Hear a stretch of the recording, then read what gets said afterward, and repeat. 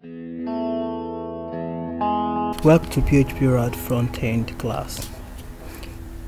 In this course, we are coming to look at how to make PHPRad blog or how to make a blog with PHPRad. And let's take a look at what we are coming to do. So we are coming to do something like this. As you can see, we made it with PHPRad. You can see the icon on top, and we named it Bloggy. This is the nav bar that houses our search bar and some links on it. Then the second section of it is the categories.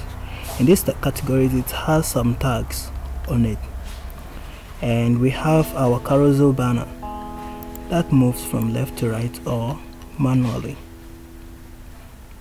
Then we have our MD list. I actually named it MD list. You can just name it whatever you want to have it, but it's actually a list of data we have in our blog, but we have used it to make something that looks nice like this. Is actually cards.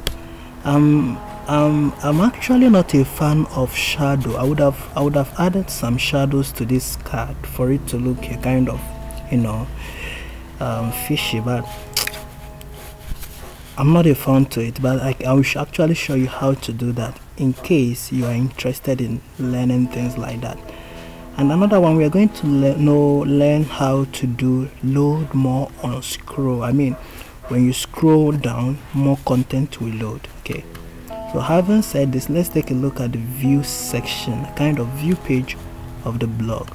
So we have the title on top written in bold, we have the publisher, we have the date, we have the headline picture, and we have the article content, and we have the comment section, and here is where you can post.